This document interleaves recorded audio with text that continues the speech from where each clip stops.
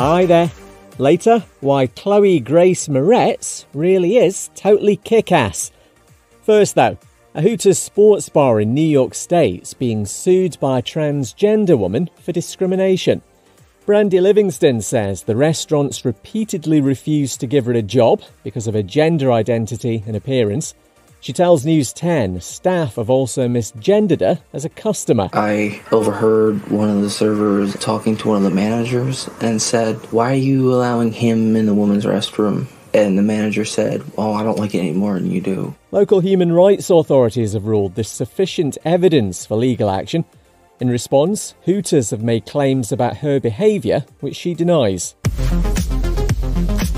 Mr Beast's lawyers say grooming allegations against trans ex-co-host Ava Kris Tyson are baseless. The 28-year-old was accused of sending inappropriate messages to a teenage boy. Ava was defended by the alleged victim, who called the claims massive lies. A law firm carried out 39 interviews with current and former Mr Beast staff and reviewed more than 4.5 million documents. And Chloë Grace Moretz has come out.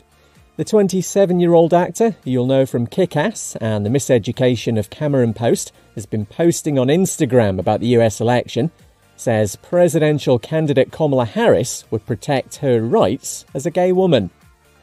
You can subscribe to Pride Daily so you never miss an episode. It's your choice, but if you don't, a kitten will cry. I'm Kev McGrath. See you tomorrow.